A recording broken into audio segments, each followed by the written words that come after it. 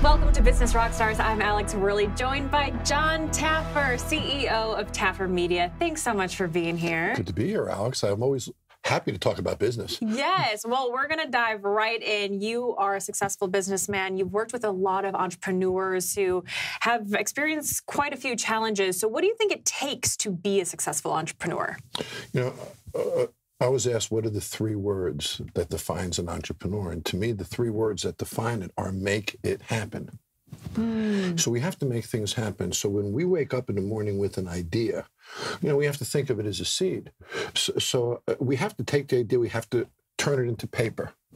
Then we have to turn it into financials. Then we have to turn it into a pitch. Then we have to turn it into capital and money. Then we have to turn it into an operation. Then we have to run the operation. Then we have to sell the operation and exit from the operation. We have to make thousands of things happen every day. The entrepreneur who is the most successful is the one who makes the most things happen every day. Oh, that's really good. So I always ask entrepreneurs about the fear of failure because it's real. It holds a lot of entrepreneurs back, including the ones that are watching and listening right now. So it's timely because you just gave a speech on the common denominator for this fear. And what is that? You know, to me, the common denominator of failure is excuses. So years ago, when I had all my restaurants, we had a line on my daily revenue report for comments. And they would write, snowing, no business. Then the next day they would write, cold, no business. Then the next day they would write, first nice day, no business. And I learned if you give somebody a line for an excuse, they'll use it every time. So I took the line off the piece of paper because there are no excuses in business. Fact of the matter is when we fail, it's because of us and the choices we make, the decisions we make, the people we hire, the things we do and don't do. So passing blame, to me, is the most influential element of causing failure. That's incredible. And obviously you've made small mistakes along the way, but you haven't had any of these major failures the way that some of these bars have that you've worked with, and you attribute it to this. You haven't made successes or excuses, excuse me. Would you say that there were a couple instances where you could have made excuses and it could have sent you down a completely different path that are standing out? You know, I think that make no mistake, when I was young, I didn't have this wisdom. You know, this is 30 years in the business that has taught me, you know, about the failure and such. You bet I made those mistakes. You know, when I was young, I would over-project my revenues, take investor money. Then when I didn't hit the numbers, none of my numbers worked. You know, I would over-promise, I would under-deliver until I learned to under-promise and over-deliver. That's maturity, you know, and it takes experience to be able to be humble in how you present yourself and then overdo it in the way you execute yourself. Most of us, you know, expand upon the initial part and then disappoint on the execution part. So if you could go back and give your early entrepreneurial self advice, what would you say to yourself? Don't hesitate. And let me explain what I mean. You know, I gave a speech at a political fundraiser last year, and we talked about the fact that 720,000 businesses closed in America last year, only 650,000 opened. And the fact that 60% of small businesses 10 years ago, 2009, 2010, were owned by families, today only 42% are. Why? So when we pick that apart, we look at the last years of what I call tentativeness. Whether you like Obamacare or not, the tentativeness of it caused people to hesitate. They didn't go into businesses, they didn't expand them because what was going to happen, they didn't understand it. The tentativeness of politics, who's going to win, what are they going to do, a tax is going to go up, are they going to, caused people to freeze.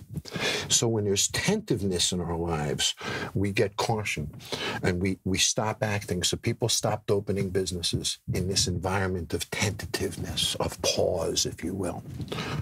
If there's anything I would tell myself as a wiser businessman to a younger businessman, it's don't pause. Just move forward. Bingo. Don't let anyone else pause you. You have to create the pace and the energy. Don't let the outside environment do that. That's good. If you were to create a startup toolkit for an entrepreneur, tangible, intangible, what would be inside of it? Ooh, that's a great question. You know, first of all, I'd probably put an accountant inside of it. And the reason why is, in my view, and in my business, the restaurant and bar business, about 70% of independent operators don't even look at a P&L every month. Don't even look at management reports every month. Where entrepreneurs fail is they envision the business, they envision the customers, they envision the experience, they envision all the things that are wonderful to them. But most businesses fail, not because they're bad businesses, but because they ran out of money. So I owned a restaurant, one of the first ones I ever owned years ago. And it was doing $6 million a year, but when it opened, I couldn't manage it effectively. I was young. So I sold 50% of it for $150,000. And then we sold the restaurant for millions of dollars 2 years later. Had I budgeted myself correctly, I wouldn't have run out of money. So I suggest to you that businesses are like football games. You don't lose, you just run out of time. If you had enough money for 2 more months, you might have figured it out. You might have solved the issues. So many businesses fail that wouldn't have failed if they just had the capital for a few more months. Well, let's talk about that, because coming up with the capital is a real struggle for a lot of entrepreneurs. But we're not going to make that excuse, because we don't make excuses. Right. So what do you do if that's a struggle for you? Where do you begin? Well, there's a lot of places to begin. First of all, there's pre-orders and pre-selling. Today, there's websites where you can pitch ideas and you can raise capital before you even create a business. So there's opportunities today to sell an idea and generate money just on the idea. Before these internet opportunities of raising funds online, you couldn't do that. There was no raising money on ideas, on dreams, on words. We had to have substance, financials, documents, business plans, references, due diligence. So today, I suggest that there's almost a greater environment to raise money, if you think about it, because the world is at your fingertips. So from your very computer at your own desk, think of the thousands of people you can touch if your idea is strong enough. Yeah. So I suggest that the way we raise money is different today. But I think the universe in which each of us interact to raise money is far larger. Well, so much more to talk about, but we have to take a quick break. I'm Alex Worley, and this is Business Rockstars.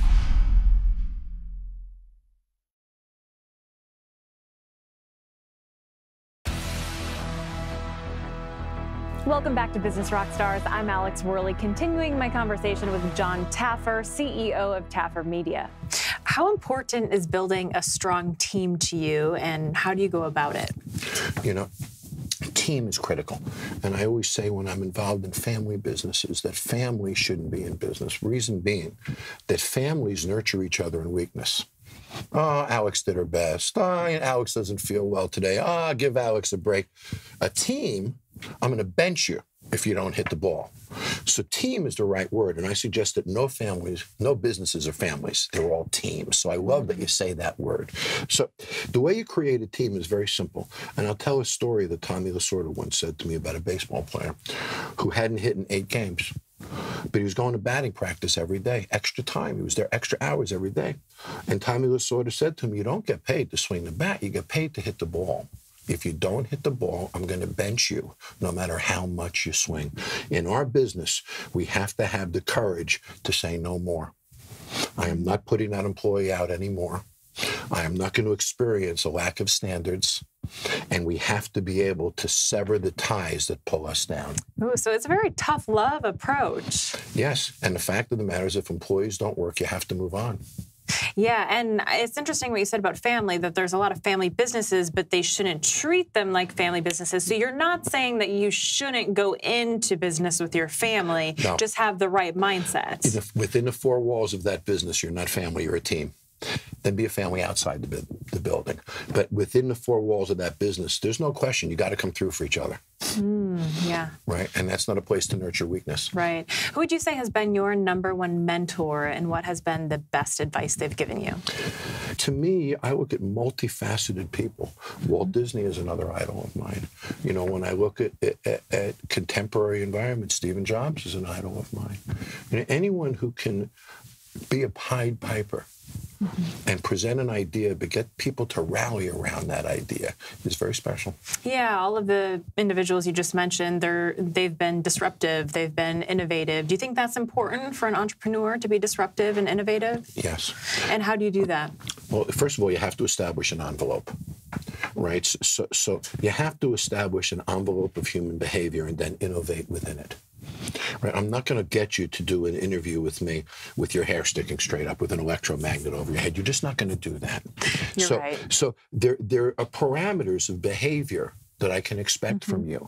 So how do I take you to the edges of those to provide you with a more dynamic experience than you normally have without crossing it? Because the minute I cross it, I lose you forever. So innovation is wonderful, but every innovation has to be contained by some customer behavior factor. Can you give us an example in the hospitality industry, maybe what direction it's going, where there's the ability to stretch a little bit? Sure. You know, big mega bars are disappearing all over the world. Nightclubs are disappearing all over the world. And the trend is more for intimacy. And if we take a look at the sociological impact of it, you know, to me, Starbucks has changed the bar business.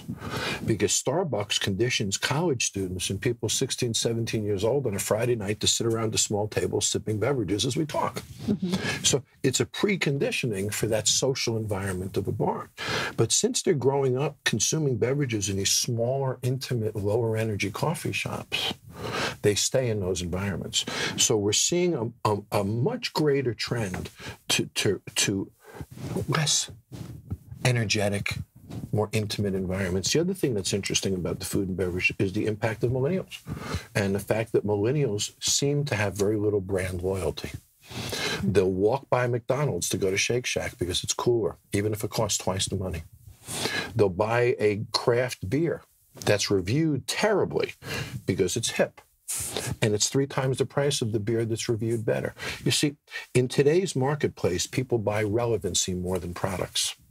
They buy hipness, they buy importance, they buy relevancy. So if I can buy this product, but it costs $3 more, but it makes me relevant, I'm in. And belonging. And I think community has become such a big thing, wanting to be a part of something. In the example you gave, that's cool. Or the craft beer community or the culinary. So, you know, so we have to understand how emotional transactions are today. And that perceived value outweighs absolute value now. Same size hamburger, same bun, same plate, $4 more in a hip place, $4 less in the unhip place. Absolute value disappears and perceived value takes over. Very interesting. Well, let's end with this. What would you say has been your biggest success throughout your entire career? I have to say bar rescue, surprisingly. And the reason why is, first of all, I thought I'd do a pilot and go home.